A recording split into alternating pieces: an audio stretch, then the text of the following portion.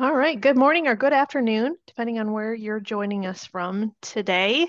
This is a Great Lakes ROTA-RC presentation, the title of which I think we have a little bit of a change to that. So I'm going to give you our technical title that Randy was so kind to give us, which is The Research on Psychedelic Compounds and the Treatment of Substance Use Disorders. Our session today is being hosted by the UW-Madison Division of Extension, so I want to take a minute to thank the university for hosting our presenter and our presentation today. I'll be your host. My name is Amanda Kura. I'm the Regional Project Manager. Before we get into our session, I just have a few quick housekeeping items to address. So if you've been with us before, you know how we go. All right, I'm going to start by talking about our funding acknowledgement.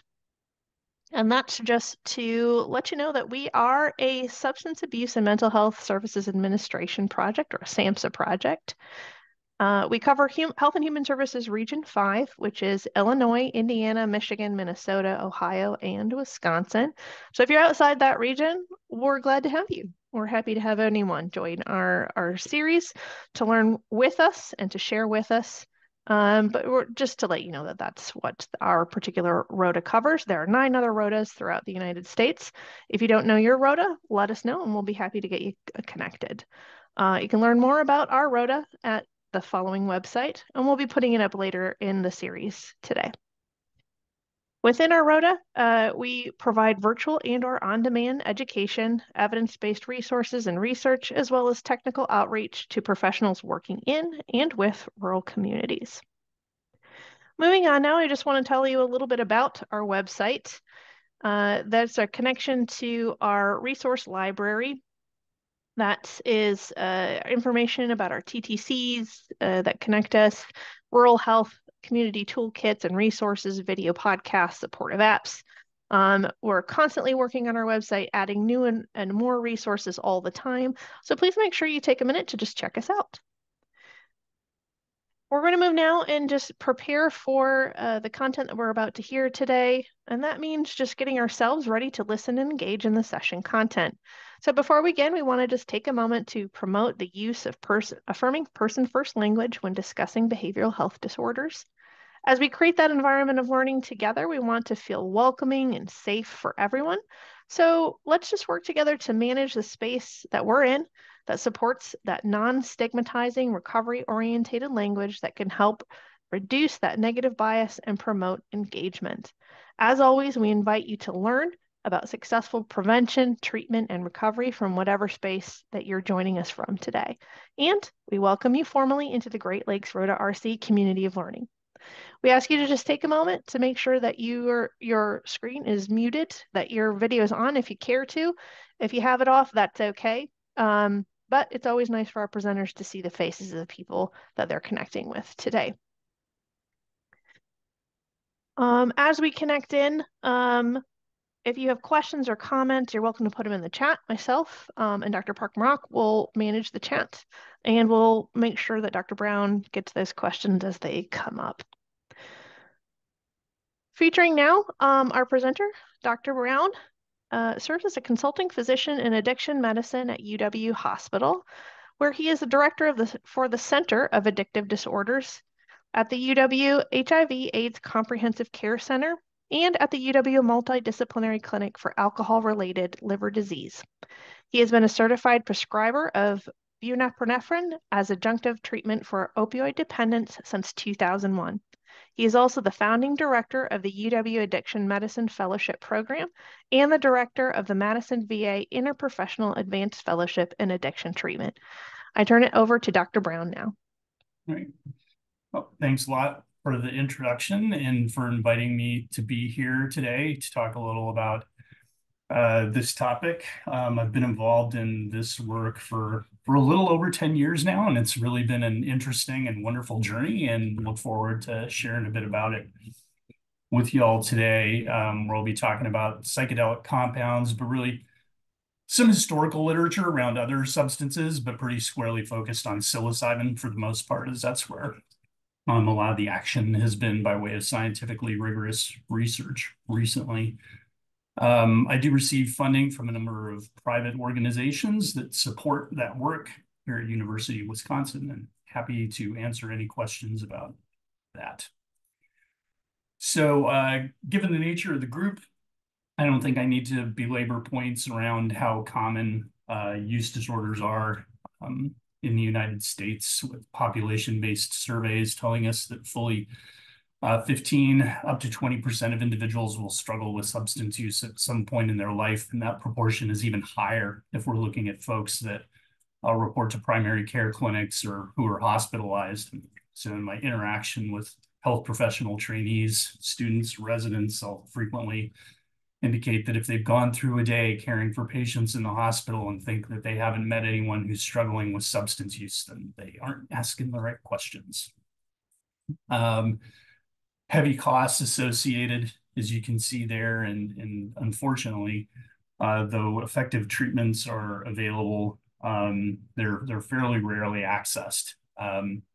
And particularly our residents in our rural areas can really have some struggles so far as that goes. And so we really have some work to do on this front by way of implementation and dissemination and enhancing effectiveness, because even where FDA-approved medications are available and counseling that's known to be effective, keeping folks retained in treatment for periods of time that are sufficient to lead to sustained rates of recovery can be a real challenge. And that's where we started developing some interest in the potential of these psychedelic compounds to enhance psychological shifts and sorts of realizations around behavior change that may enhance desire to remain in those treatments. And I'll be talking a little bit about, so more specifically, about the kinds of shifts that I'm referring to when I'm talking about that.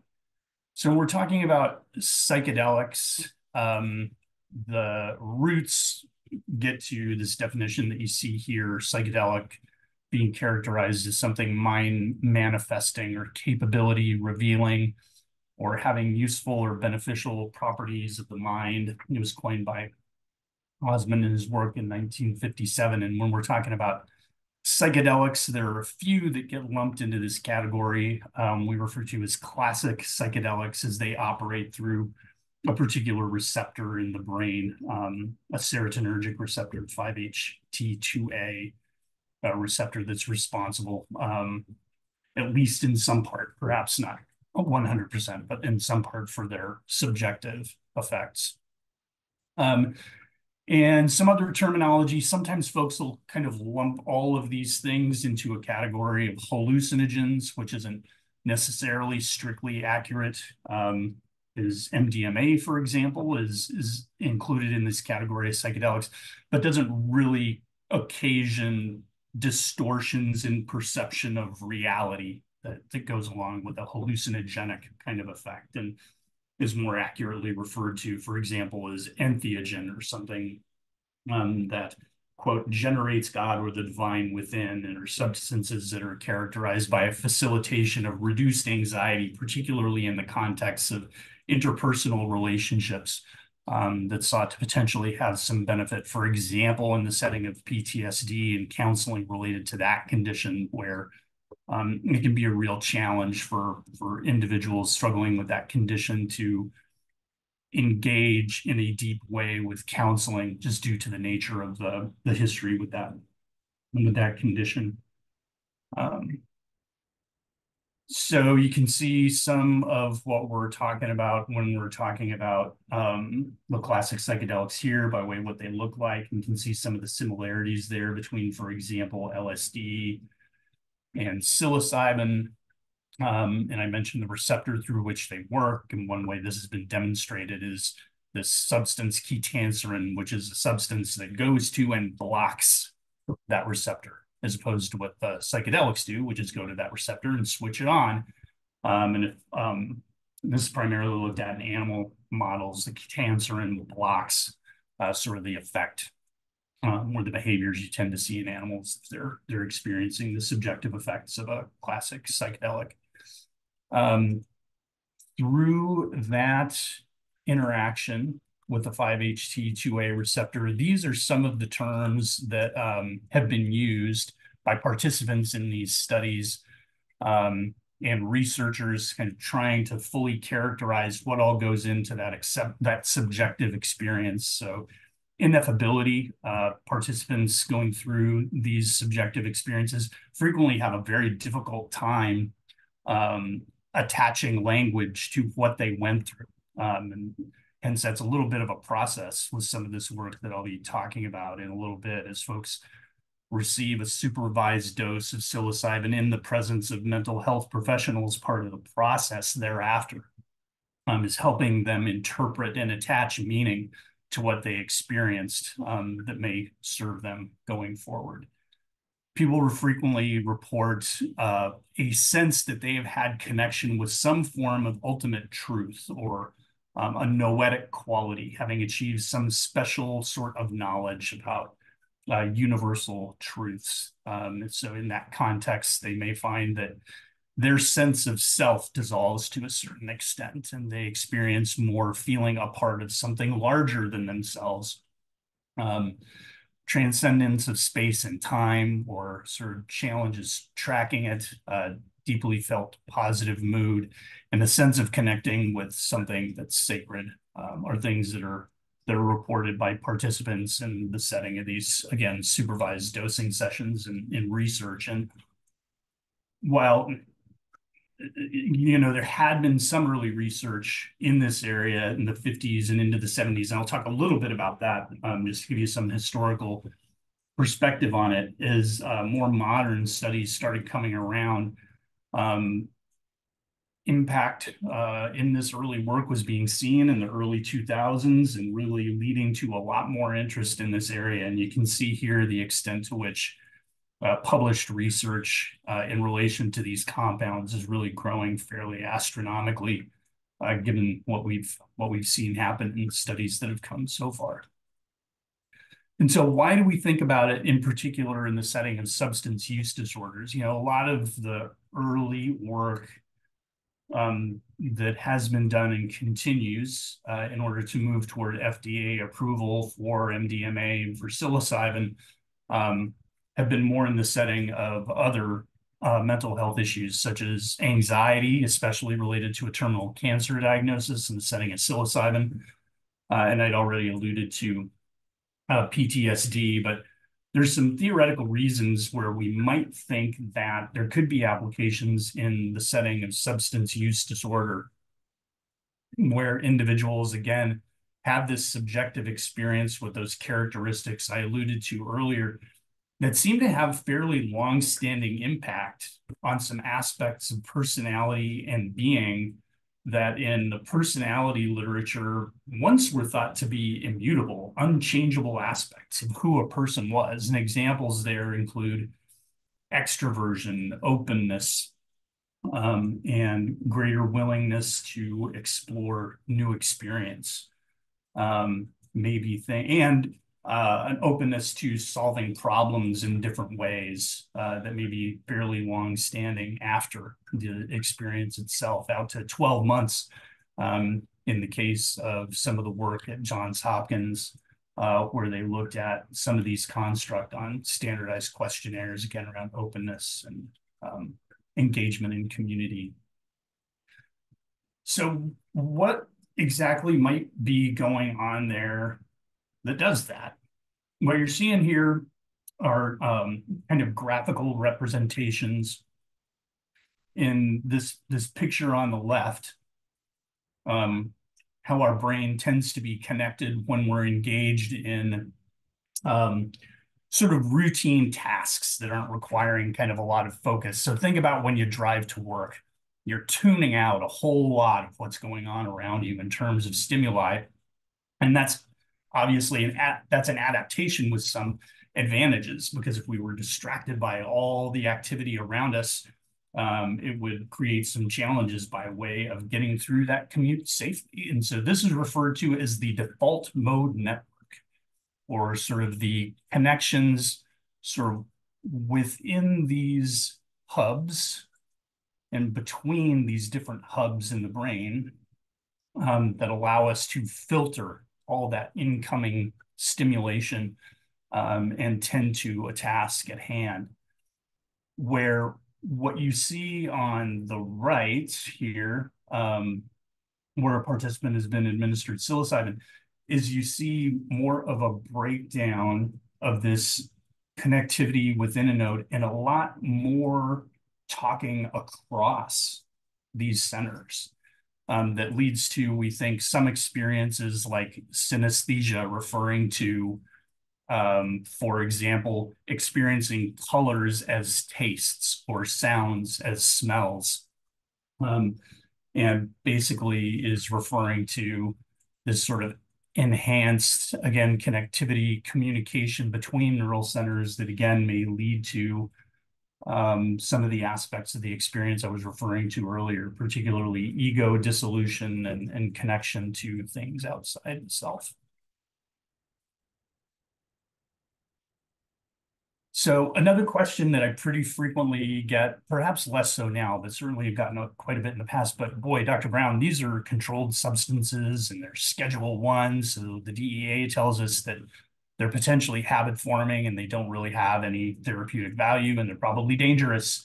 But actually, observational data from large studies seems to indicate that on the spectrum of recreational substances, they tend to be fairly, well, lower risk than some others, including not looking to have significant impact on mental illness for folks that are not at significant risk or currently struggling with such an issue. In fact, some studies have indicated that there is some advantage psychologically in terms of suicidal ideation. Another study that found reductions in criminal behavior and recidivism among those who were criminal justice involved over a year's period of observation if they'd had a psychedelic experience. And I'll be talking a little bit about other potential adverse effects of psilocybin specifically as we're getting into some of the research that's been done, because I wouldn't go so far as to say there's no risk associated with some of these things. Particularly if they're delivered under uncontrolled circumstances. So there doesn't appear to be evidence of neurological damage, neurotoxic effects. We do pretty routinely see elevations in blood pressure and heart rate as psilocybin and MDMA, incidentally, are peaking. And so that's one area where we're pretty careful screening participants. So those that have a significant cardiac history or uncontrolled blood pressure problems, that gives us pause by way of whether, it's in their interest to participate in this work in terms of the risk. There's, of course, when someone is under the influence of psilocybin, some impairment in judgment, and that's where, again, part of the rationale for having mental health professionals engaged with folks who are participating in this work. I'll be talking about this a bit more later, building relationship over the course of several hours prior to the dosing session to enhance safety. There's a thing referred to as hallucinogen persisting perceptual disorder. And it seems to be fairly low risk. You can think about it as something sort of akin to flashbacks when it's in its more severe sort of realm, but we haven't seen a lot of this in modern studies. Example, one participant sort of had disturbance perception of fluorescent light, where they felt like they were seeing that flashing that fluorescent lighting does and finding that disturbing. And those sorts of phenomena typically resolve within a week or two after the dosing session without more severe kinds of manifestations being present or persisting. And we really, in modern studies, we've been quite cautious around comorbid mental illness and administering these substances to individuals with potential risks, say personal or even family history of psychotic disorders or bipolar disorder. And so still a bit of an open question as to the impact that these substances might have on populations answering that description, but we've been fairly cautious to date about that. So what do we deliver when we're delivering doses to people? So there have been some studies where it's been weight-based, and so you do this sort of concentration 0.3 to 0.6 milligrams for every kilogram of body weight. But in those studies, it looks like the dose is pretty flat. And so folks have taken to doing more standard dosing, with 25 milligrams being a fairly standard moderate kind of dose. And as you're getting to 40 milligrams, people thinking of that as higher doses, potentially creating more subjective effect depending on your population. You'll start seeing some effects of psilocybin in half an hour to an hour. And some of those early effects, folks might experience some anxiety, some paranoia. They may experience some nausea. And so we have, again, the facilitators that are with folks supporting them through that. Peak effects tend to come on at about 2 hours, and studies have looked at anywhere from 1 to 5 doses that tend to be separated by about 4 weeks each in modern studies. And we have folks under observation in a private room that has a private bathroom for anywhere close, usually closer to 8 hours with sort of studies up to now. We're doing that. So again, there's a lot of things built into these studies by way of doing everything we can to guarantee safety for folks. A lot of fairly detailed screening around mental health and physical health. Again, I emphasized, cardiac disease being something that we'd certainly want to know about and evaluate very carefully. Mental health conditions that might enhance risk for them having, a bad subjective experience.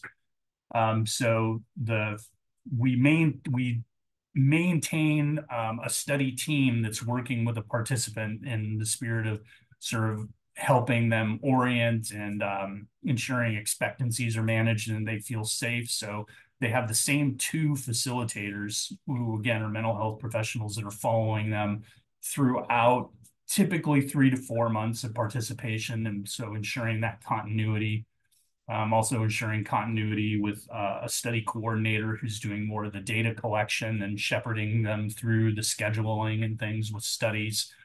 I think it's fairly important to maintain that. And so the facilitators are having fairly extensive contact with folks prior to dosing. Some of that are sessions around these assessments to make sure we feel like psilocybin can be safely administered. And then during the course of dosing day with psilocybin, the subjective effects are fairly profound. And so there really isn't a lot going on by way of active therapy by the mental health professionals during the course of dosing day. It's very much about facilitating inward focus. So we'll often have the participant with eye shades on, classical music. We tend to avoid having music playing that has lyrics that might distract, again, from that inward focus over the course of the day. And we're fairly typically having folks spend the night in these earlier studies, have been, just to observe, make sure that they're not experiencing adverse effects overnight. In the overnight hours, however, it's pretty typically simply been a bit of a headache that resolves with simply Tylenol or ibuprofen, or may continue to have some mildly elevated blood pressure that doesn't typically require intervention. So they may stay. There's psilocybin studies so far. There's a dedicated clinical research unit at UW Hospital where folks can spend the night with nursing care there 24 hours. The MDMA studies, they more typically were staying at the dosing room in the School of Pharmacy, and we had night attendants in a room outside the dosing room, making sure that they were okay overnight. And then the following day gets to what we call the integration session with the therapist that I was alluding to earlier, that we think, though remains a bit of a question, but we do think that that's pretty important for participants to connect with those mental health professionals on that, again, to review their subjective experience during the day prior, and help them discern what meaning their subjective experience might have for them going forward. And so this is, you can see a bit of a picture of what our session room looks like. And this is typically what sites are going for. You want it to be a nicely appointed room and not so much sort of a clinical hospital-y kind of setting to enhance comfort and a feeling of safety in the setting. There's all the preparation or set that we talked about. So the screening, making sure we think that the risk benefit balance is favorable for folks. Close follow-up with mental health professionals and the setting with their facilitators or their therapists present in a safe, secure, and private room. Again, you don't see it in this picture because it's sort of in the back corner, but there's a private bathroom there. So they aren't having to wander into the halls of the School of Pharmacy to find a public restroom or anything like that. And folks are encouraged to bring personal objects that they feel like might be comforting to them during the course of the day as well. I already made mention of a good deal of this with psilocybin. Again, the experience is less sort of directive psychotherapy and more about encouraging the participant through this inward focus during the course of the peak effects of psilocybin and relaxing into that with the therapist there to provide support and reassurance if they do start with those peak effects of psilocybin, feeling anxiety that's uncomfortable for them or paranoia. The facilitators really are a key part of supporting folks through that. And while we have medications on hand in the dosing room that can be administered if people are having a particularly challenging experience, our experience so far has been that we really haven't had to use any of that. And in several hundred participants who have gone through it, it's only been a handful, less than 5, where any sort of intervention like that has been needed.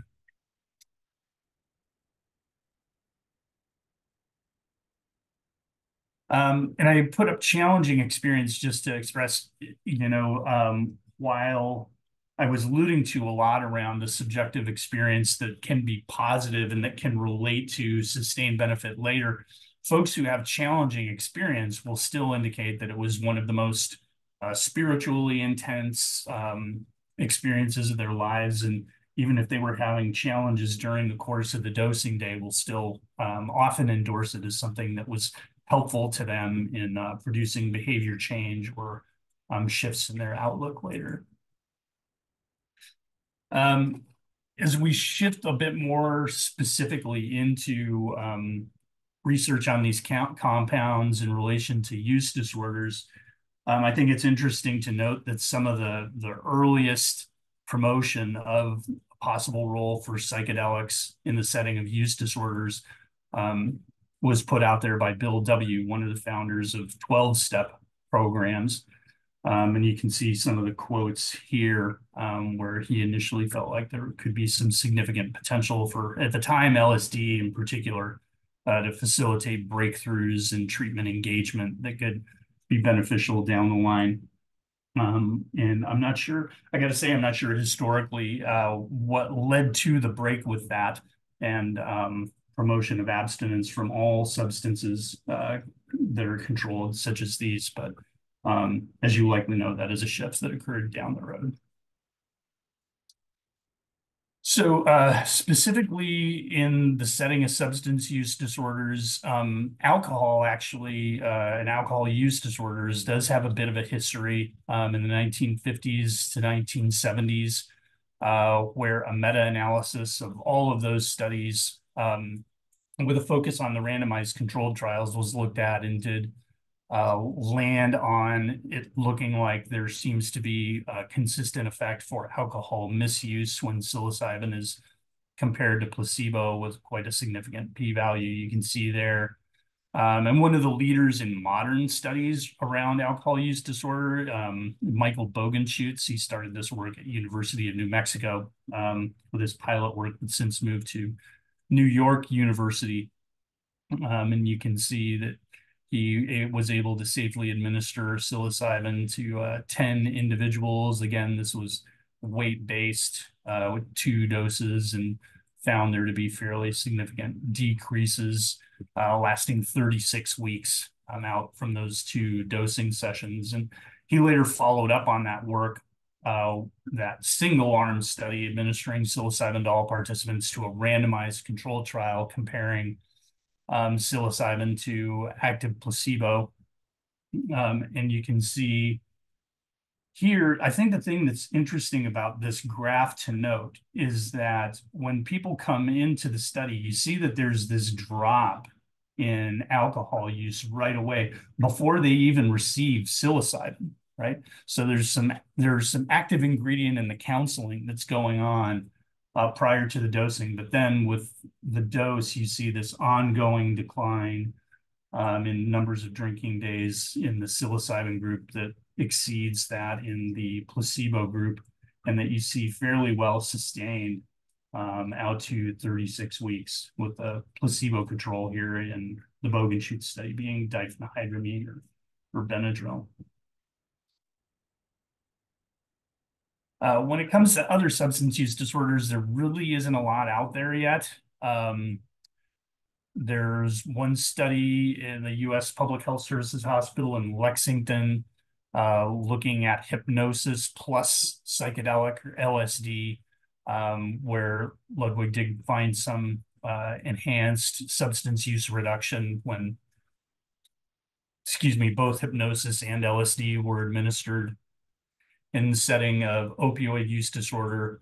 The Savage and McCabe study where folks were randomized to an abstinence-based care versus LSD and found fairly significant increases in abstinence for the intervention group in that study. But that's about what's been out there to now, and folks are pretty actively working on sort of more modern work, including our shop here at UW. Here you can see some of our coordinators and our therapists or facilitators that do a lot of this work. Paul Hudson in our School of Pharmacy, who does a lot of the heavy lifting with regulatory stuff, as you might imagine, with studies involving a Schedule I substance. There's a fair number of hoops to jump through by way of the DEA and the FDA ensuring that what you're doing is above board and that you have appropriate focus on safety for people that are collaborating on this research. And so one study we're in the midst of now is looking at psilocybin in the setting of opioid use disorder. And as you likely know, here there are a couple FDA approved and efficacious medications, particularly methadone and buprenorphine. Naltrexone can reduce craving and use in appropriately selected folks, but is much more difficult for people to get onto. But methadone, buprenorphine, we know are life-saving and improve a host of other outcomes, including bloodborne virus transmission, such as hepatitis C and HIV, proportion of income derived from criminal behavior, things like that. But a challenge still is the extent to which folks remain in that treatment for periods of time that are consistent with more sustained recovery down the line. And so we're thinking in work we do that perhaps the shifts in thinking and behavior occasioned by psilocybin might foster enhanced engagement in treatment or other activities that are associated with use reduction. And so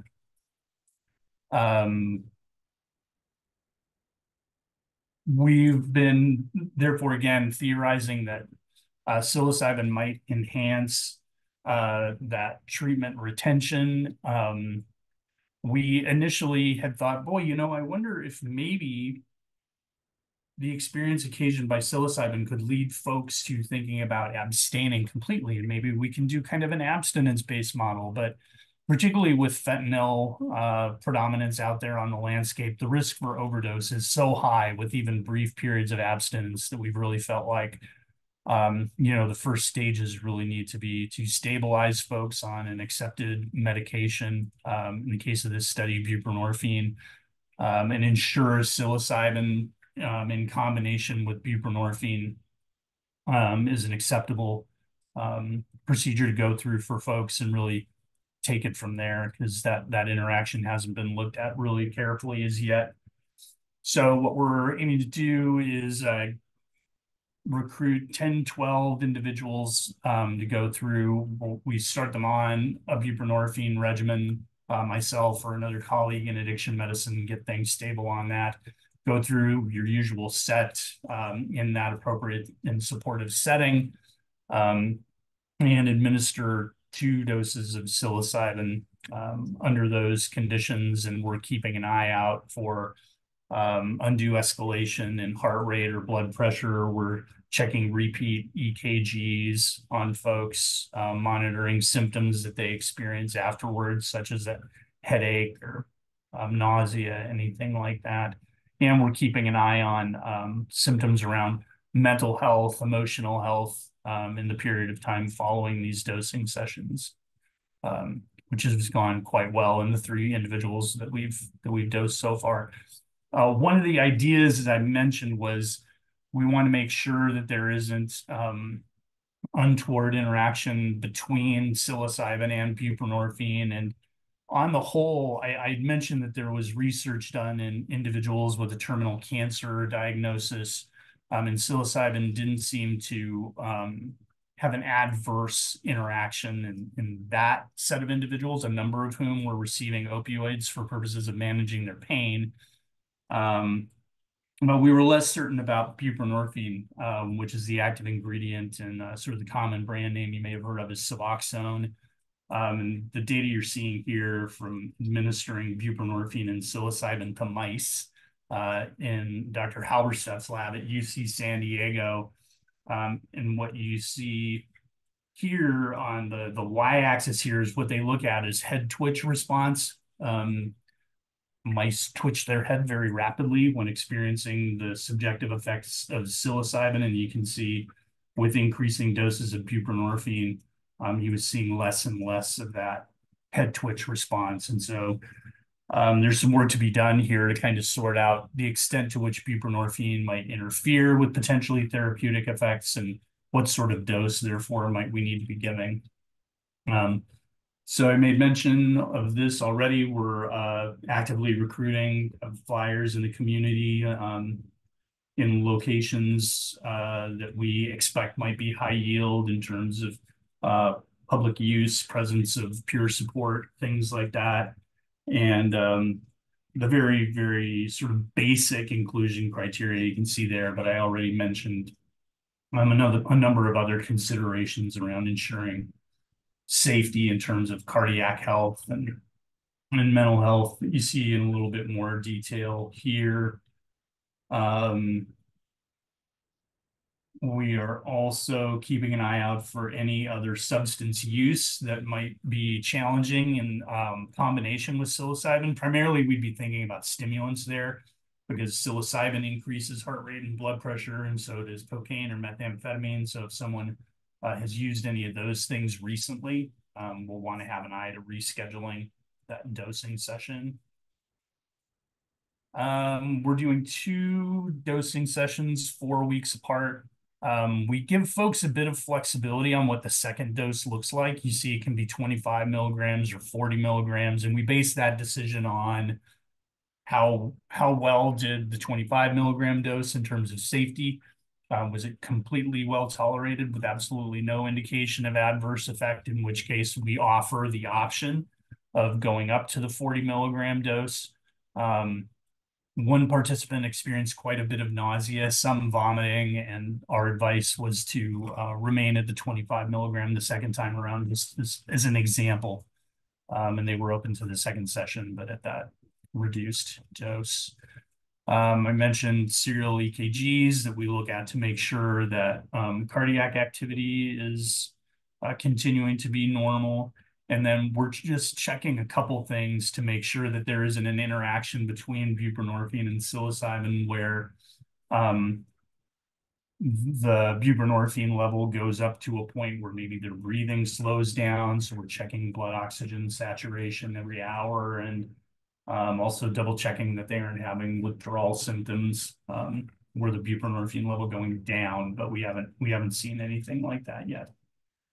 I made mention of overnight observation just to be on the safe side, though this has been done quite safely in the past. And so and other sites outside the United States. They're frequently discharging participants to home or community, so that may be a consideration in studies coming up. And then we have ongoing monitoring to make sure they aren't experiencing adverse effects going out from dosing day, and also looking at measures around substance use, and are they feeling like reducing their opioid use is something that they've been more or less successful with since entering the study.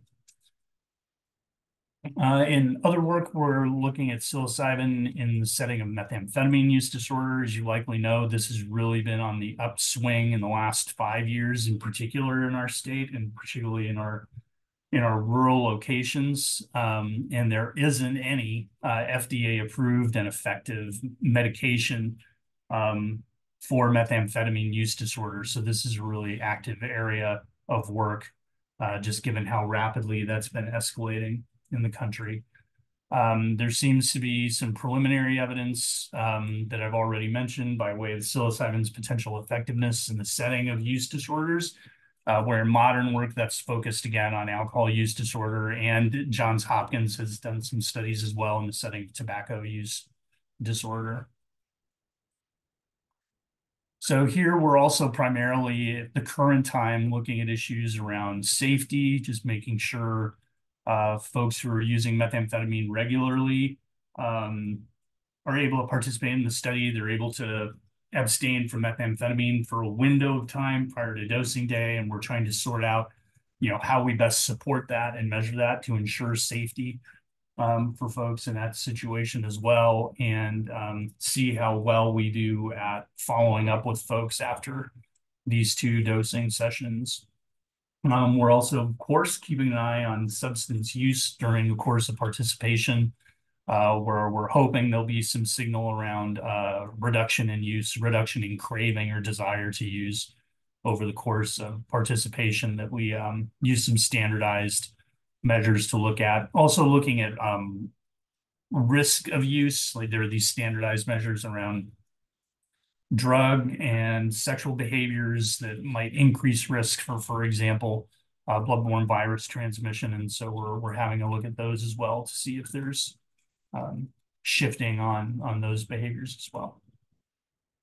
In this study, we're also having a look at functional MRI that has a look at metabolic activity in different regions of the brain before and after a supervised psilocybin session, to see if we can get some further ideas about, in individuals who look to be experiencing benefit in terms of substance use and craving, what might be a neurobiological correlate with that in these functional imaging studies. So this is a more diagrammatic representation of sort of folks flowing through the study that might help improve understanding there. So you see here the preparation, that's that 6 to 8 hours that they're interacting with our study coordinators and facilitators to prepare for dosing day. And then they have an imaging study the morning prior to receiving the dose.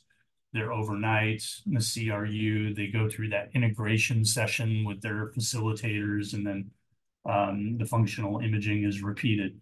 And then, similar to our opioid use disorder study, there's this flexibility around whether they escalate dose or not for the second session, determined by adverse effects and participant desire to do so or not. So, and that's what I have today for you. I will hand back. Amanda, I think you have a couple of housekeeping slides to go through here. Should we pause for questions first? Let's pause for questions first. We just have a couple that came up in the chat. Okay. I think you did talk about a couple of the settings, but if you want to just go through again formally, where is this done in Wisconsin? So University of Wisconsin in Madison is really the place that's active in this work right now. And our current dosing room is in the School of Pharmacy. And then overnight stays are on the clinical research unit at UW Hospital. We're going to be expanding into a couple other studies where we may also be We may be needing more space for dosing sessions just because getting participants through could create scheduling challenges. So we're working with the sleep center. They may have rooms where that could work out well, since at the sleep center, they're primarily occupied for evaluations at night. So we might be doing dosing sessions during the day there. Thank you. And then there was a question, and maybe you could share just a little bit on your thoughts on credentialing and payments. Oh, yes. Great question. And there's going to be a lot of work that needs to be done to sort that out. Um, and it's, I've made mention of sort of all the things that we're doing in a research context to guarantee safety.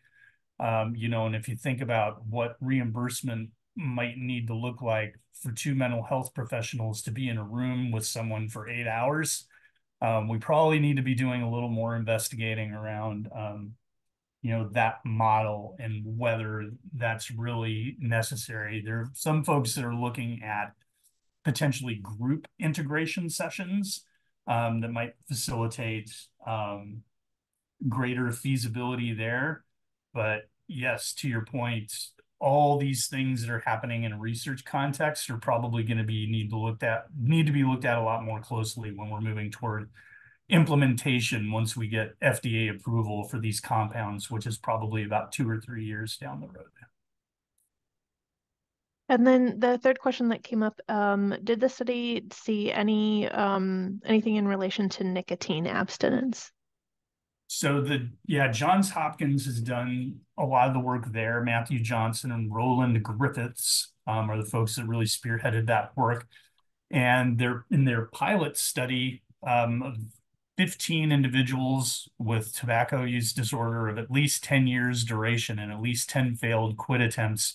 They had abstinence rates of 80% at 1 year out, which you may know is roughly double the abstinence rates that are currently attributable to FDA-approved pharmacotherapy. So yes, there have been some fairly dramatic results with tobacco. And then slides will be available post-session. I'll be talking through that in just a few minutes.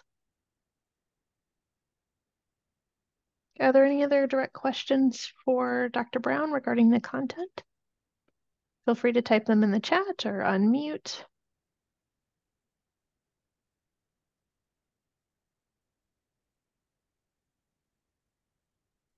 While you're thinking, I'm going to go ahead and go through our ending session content. Please feel free to stay on, put your questions in. We'll keep working on them. And if you'd like to stay after, we're happy to continue to answer those. But as always, if you've been with us before, you know the spiel. If not, well, then this will be new and fun information for you. If you've joined us through another format, i.e. someone sent you the link and instead of just registering through us, that's fine. That's great. We love it. We're happy to have you. But we want to make sure that we're able to contact you afterwards to make sure that you get the contact hours. So if you could just send us your full name and email address to our Great Lakes Extension contact email, that will be great. That means that we can get you the contact hours certificate. And it also allows us to make sure that you get added to our distribution list if you want to. And then you can find out more about more training that we have coming up. I'm going to put some of our contact stuff into the chat there for you to make sure that you can stay in contact with us. That'll be our email, our website, and if you have technical assistance questions, it's a big part of what we do here is reach out to the communities in our 6-state region to help with some of those challenging questions that you have at the local level. The next thing I want to do is talk a little bit about post-session evaluation. I know sometimes that can get a little tedious, but hey, if you've got a couple of minutes to answer at least the first 5 questions, that helps us give feedback to our presenters. It also helps us determine what kind of professional development to queue up next for you, our virtual learning community, because heck, we love you. It's Valentine's Day. We're really thinking about what to do for you. So help us help you. Make sure that you do that, that you can go ahead and throw up your phone and get the QR code. If not, if that doesn't work for you, then go ahead and hit the link that's in the chat. And we are ever so appreciative that you take the time to do that. Last but not least, February is a crazy busy month.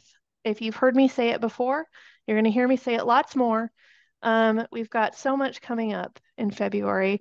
It is the launch of our Youth Mental Health and Social Success series. We are wildly excited about it. We hope you are too. We have several series coming up. It starts this Wednesday with supporting authentic engagement, communication, and advocacy to enhance engagement. Sorry. It will start with Ms. Bina and a viewing of the This Is Not About Me documentary by youth with lived experience, followed by our already running series, Know Your Resources. We'll have a presentation by Great Lakes Technology Transfer Center. Get to know your TTCs. They are awesome. Jean Williams will be here. She's an awesome partner. She's great to chat with. So we hope that you will be on board to learn more from both of those running series. Thank you so much for being part of our session today. I've got a couple of things that came in. Yeah. So a couple incredibly interesting topics. Thank you so much for the time to share. And then the second next question that came in was how to select the drug for the disorder, MDMA versus psilocybin. Yeah, and that's another place where there's some work yet to be done.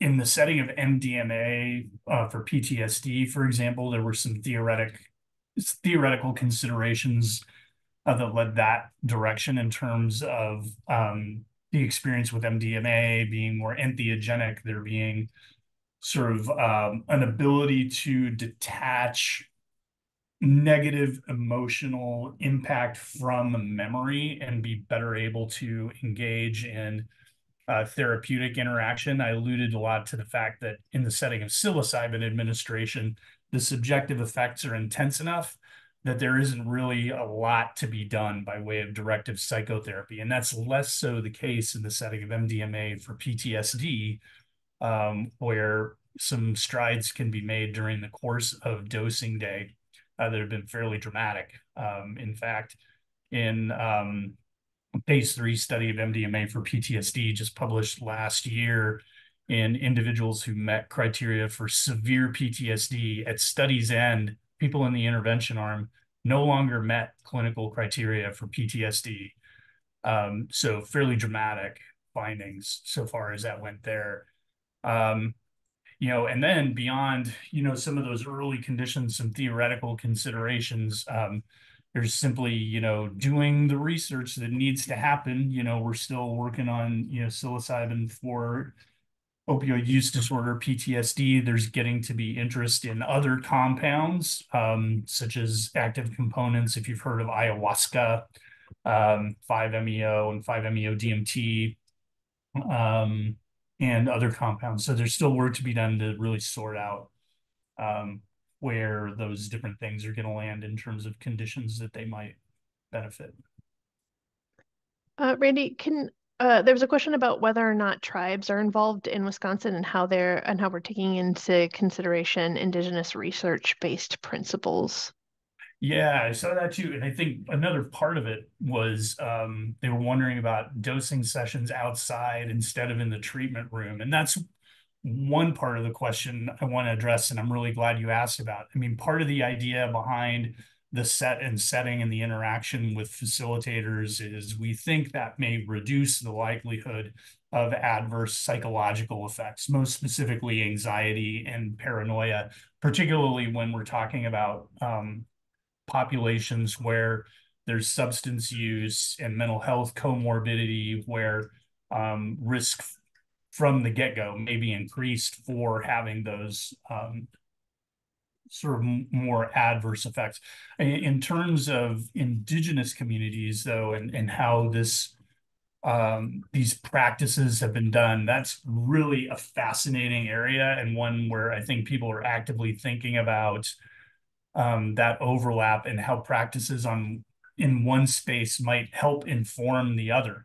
To be honest, that while people are talking about a lot, I think there's more to be learned on that front from both of those spaces. Because to your point, yeah, there certainly could be advantage for appropriately selected folks in one situation or the other. And then the last question that I see is, where was the PTSD research piece?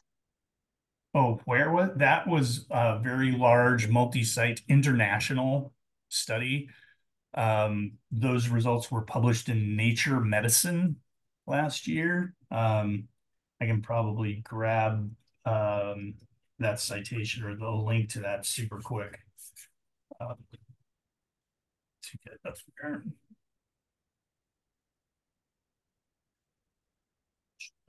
And we can make sure that any additional links or resources can get added to the post-event site too. Okay, I got it.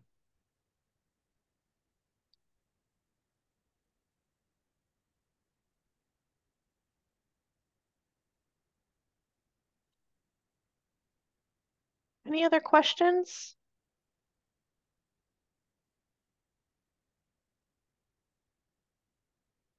Is Oh, therapy needed? is Ketamine therapy often is needed? used without it. And that's a question, right? And we don't know. I talked a lot about set and setting, and research hasn't really been done to disentangle what is it that the compound is doing and what is it that interaction with the facilitators is doing. Um, so yeah, because to your point, that's frequently happening with ketamine for depression without there being psychotherapy that goes along with it. So we don't know. Thanks, Daniel. All right.